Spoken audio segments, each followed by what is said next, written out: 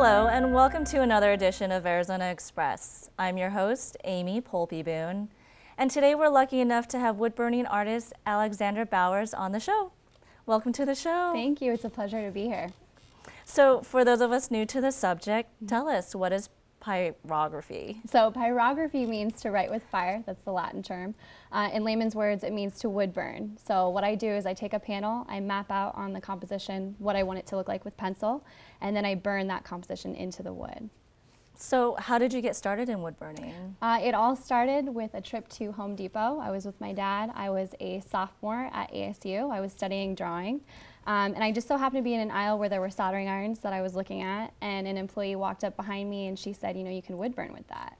And being a drawing major and seeing that and her saying to me, you can wood burn with that, kind of a light bulb went off, and I thought, oh, this is awesome. You know, this is a different media that I can still utilize when I'm studying in school and just kind of, you know, enjoy something unique with the experience. So with that instrument, I mean, how detailed can you get with the wood burning? Yeah, so with a soldering iron, the detail that you can acquire isn't as significant as what you can do with a whole kit.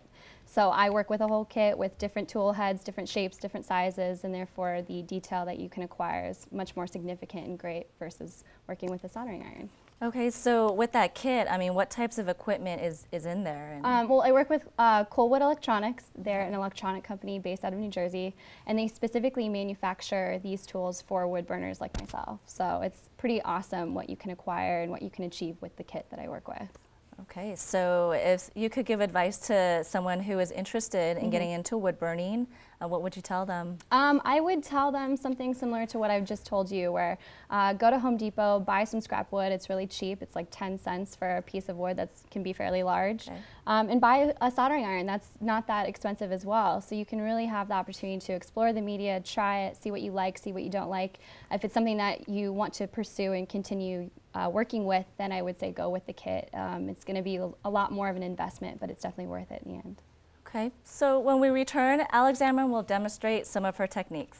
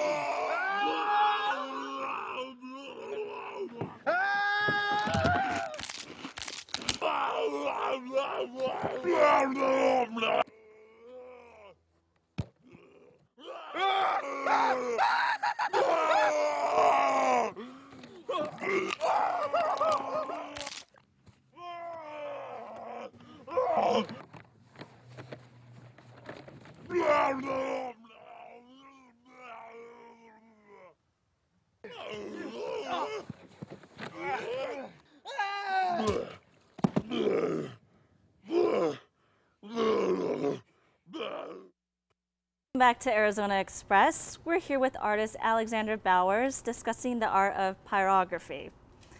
So, is there any type of wood suitable for wood burning, or is there something that you prefer over others? There is suitable wood. I work on birch, which is what I have in front of me here. You can also work with bass, you can work with oak.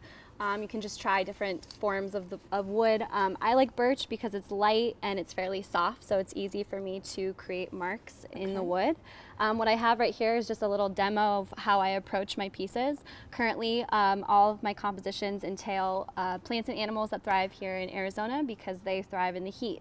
So I'm using heat as my form of media while basically combining that with my subject matter, so there's a correlation. Okay. So what I do is I hike, I go to different places, and I gather little specimens, if you will, something similar to this leaf I have here in front of me. Okay. So I'm working with something that's live. I can set it in front of myself so I know kind of how I want everything to look. I map out with pencil first, which is what you can see here. And then once I have a generalization of where I want the marks to be placed, I basically use my tool right here, plugs in down here, gets super hot on the tip here, if you will. Yeah. And I can just show you, I'll just start to slowly create some marks in here. So I find the darkest values in my composition first. I try and get those in there. And then I'll just slowly kind of build upon that. And I like to use the side of the tool, which is how I'm creating the value on here. Okay, so how much pressure are you using? Not a whole lot of pressure. I don't want a whole lot of pressure to be on there because as you can see here, the tool, and if you can see on there, the tool breaks if you have a lot of pressure as well as a lot of heat. So you want to be kind of, I don't know, just aware of that as you're creating your pieces. Okay. Something to look at over here are some of my finished pieces that I have going right now. This is a specific series I've been working on for a little bit of time. These panels are actually the smallest panels I've worked on thus far, and these are also birch ply as well as this. So how long did it take for you to create these? These only took a few hours, which generally they'll take hours. This is an arduous process. It's tedious, but the outcome's pretty awesome. Okay, so well, what is one of your most memorable projects that you've worked on? I did a piece for the Breadfruit. They're a Jamaican restaurant in downtown Phoenix, and they asked me to create a Jamaican seaport set in the 1800s. The piece is 3 feet by 5 feet, and it took over 200 hours to produce for them last summer. Wow. Yeah. Okay, so where can we find your art? Currently, I am in the Tempe Center for Art right now in their group show. It all has to do with wood. I'm also located right down the street from here at the Scottsdale Exhibitions Gallery off of Main Street and First. So you can see the work there as well. Great. Well, thank you for joining us. Thank you. Okay, so for more information on the intricate world of wood burning, you can contact Alexandra Bowers through her website at alexandrabowersart.com.